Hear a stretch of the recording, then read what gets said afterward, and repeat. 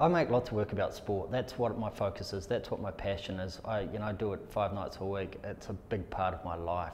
My name is Richard Lewer. I'm in the Basil cellars for 2014. My work's a mixed media compendium. The first part of the work is a video piece. In the last 2 years I've become a boxing coach. I train the boxers 5 nights a week, take them through to fights. At the same time I sort of help and mentor young artists in WA, and the way that I talk to those young artists is exactly the same way that I talk to the boxers. So I was interested in these parallels, and I wanted to almost sort of create a social experiment by placing the boxers into my environment, into an art environment.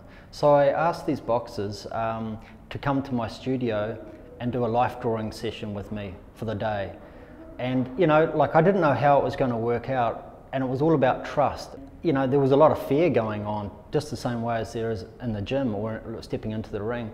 But the outcome was fantastic and really unexpected of what they learned and what they experienced.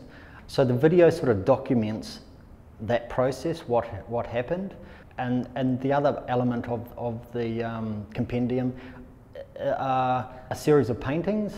The gym that I coach in Melbourne is brought up with lots of history of people. So I've built up this compendium of paintings that sort of document the history.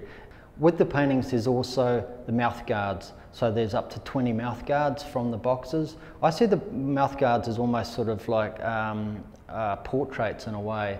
Everyone's got different styles and strengths. So you might look at the mouth guard and it might be Pedro, who's a sort of upfront fighter, or you might have Morris, who's a more defensive fighter. And these mouth guards are actually portraits of the actual people. For Basil Cellars, I was just really excited when it first started that there's someone passionate about sport and art as I am, and there's an outcome for it and there's a place for it, and I think that's as an artist it doesn't get any better.